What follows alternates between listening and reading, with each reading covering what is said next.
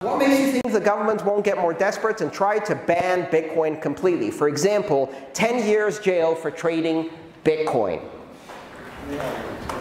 I know plenty of governments that are going to do exactly that, starting with China, followed by India. Ecuador has already passed a ban like that, and guess what? Many of the people in that country don't give a shit, because in places where the rule of law is weak, bans like that happen easily and are impossible to enforce.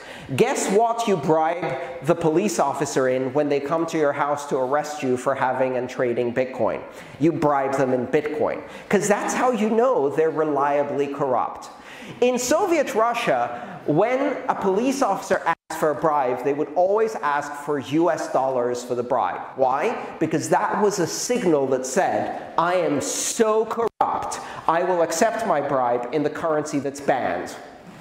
And of course, so will the politicians and the military. In fact, in those economies, Bitcoin will become the lifeblood of corruption. Not because they didn't ban it, but precisely because they did ban it, so they stopped the class from having it. So by definition, the only people who could have it are criminals who are already breaking laws that will put them in jail for 10 years. So they'll break one more. What's the difference? How do you suggest to get out of the okay, let me also go back and say, you don't need to undelete that, but let me also go back and say, in countries where it's not so easy to ban because the rule of law is strong, if you just say, let's ban Bitcoin, that becomes a very interesting political and judicial question. Because Bitcoin is a form of speech. It's a form of money. In the US Supreme Court, they've said repeatedly that money is a form of political speech, and therefore, you cannot control its use in political campaigns. It's actually why we're in this terrible mess, because political campaigns are not regulated in any way in the United States. So, which government is going to have the guts to take that question to the Supreme Court, because that's exactly where it's going, and not know the outcome? Because if the outcome is, oh yeah, money is political speech, Bitcoin is money, Bitcoin is political speech, sorry, you can't regulate it, they're fucked. They have a constitutional requirement that tells them they can't regulate it, not even a bit. That's going to be an amazing decision. Now, that may not happen. We might see much more totalitarian control in places like the United States. I mean, who knows? We might, I don't know, fuck up an election and elect some idiot who's a fascist. I don't know. You never know what happens. Germany wants to create its own blockchain. Ah, very good. Government-created blockchains, or as they're called, central bank digital currencies, are going to come. I was actually expecting governments to create digital currencies before corporations, but Facebook is smarter than governments, apparently. So they're going to do it. And you have to ask the same questions that you have to ask about all of these things. You probably know where I'm going with this. How many of you are going to recite them with me? Is it open? Is it public? Is it neutral? Is it transparent? Is it auditable? Is it immutable? Is it censorship resistant? Is it borderless? Is it? Bitcoin is. To one or greater degree on all of these categories, Bitcoin is all of those things, and that's what makes it magical. So, when Germany makes its own blockchain, will it be open? No. Will it be publicly auditable? Maybe. Will it be borderless? Fuck no. Will it be censorship resistant? Absolutely not. Will it be immutable? No. Will it be neutral? Of course not. It's a political institution. So will it be crypto? No. It will be fiat on a database that they call a blockchain because it sounds better than database. That's all it is. And it will not do anything innovative. It will not bank the unbanked. It won't break the banking regulations. No. It will give greater control and surveillance, and it will be one step closer to the eradication of cash, which, thank God, German people are resisting fiercely and better than any other country in the world, so good job on that. This is the only place where every time I go out for a meal, I have to ask, do you take credit cards? And usually the answer is no. To what extent is Bitcoin politically ideological? It seems to me that a large amount of the crypto community is what could be considered as economically right-wing, for example, in favor of removing taxation and welfare, zero regulation for businesses, moving towards an anarcho-capitalist system.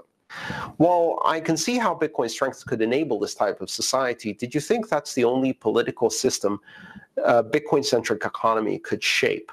Can Bitcoin ever be compatible with democratic government? And one of my favorite responses just below is a comment by someone who said, left-winger reporting for duty, I think Bitcoin is compatible with any non-corrupt form of government, no matter what it is. Bitcoin is politically ideological because money is politically ideological, and Bitcoin is politically ideologically predisposed towards individual empowerment and freedom.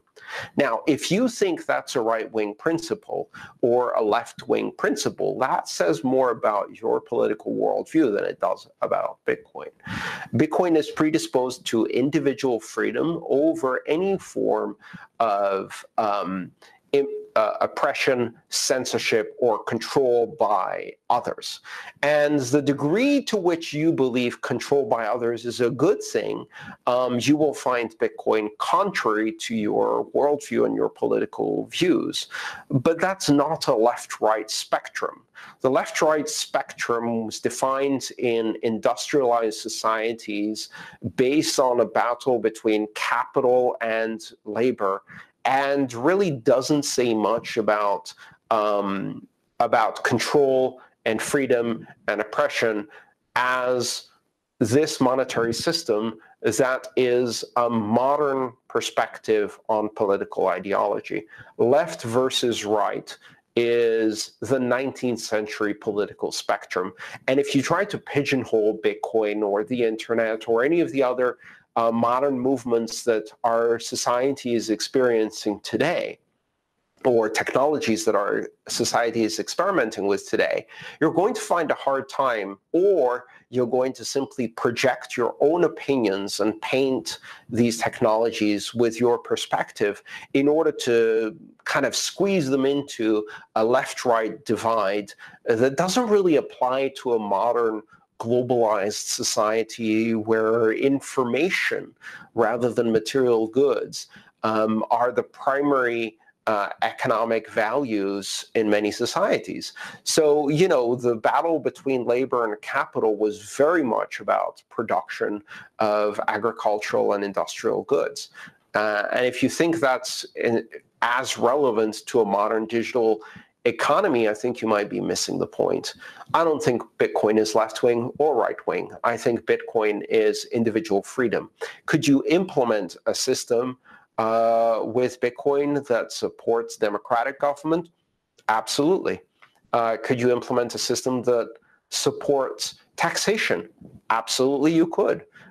You could build systems like that on top of or in parallel to Bitcoin and use Bitcoin as a neutral blockchain that supports individual freedom within such a system. If that system is contrary to individual freedom, then you can't implement it, clearly. So I like the answer, which is I think Bitcoin is compatible with any non-corrupt form of government, because ultimately all corrupt forms of government tend to try to control the individual and enrich those who are in power. They can be left-wing corrupt, they can be right-wing corrupt, they're still corrupt. So does Bitcoin support corruption? No, it doesn't. And it doesn't support other people controlling you. So that's the political ideology of Bitcoin. It's different. Maybe you can enjoy it with me.